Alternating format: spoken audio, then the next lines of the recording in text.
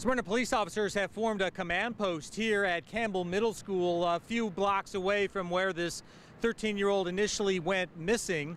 They're sending officers out now in kind of a grid search. They're mapping out the city and sending them out to look at certain neighborhoods. The 13-year-old Gracie Crow went missing around 4 o'clock this afternoon when her grandfather said that she was out rollerblading in the neighborhood, then sort of disappeared. They found her rollerblades in some bushes a few houses down from her grandfather's house.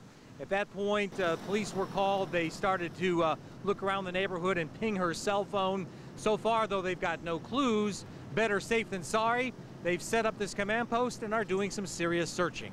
Right now, the concern is because the rollerblades were found in the bushes, that concerns us that maybe something unusual has happened. Right now, we don't have any reason to suspect foul play, but we're going to err on the side of caution, just for her safety.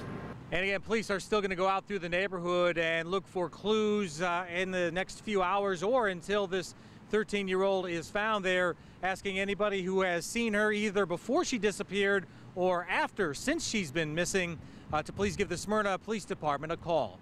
We are in Smyrna tonight. Ross Cavett, Channel 2 Action News.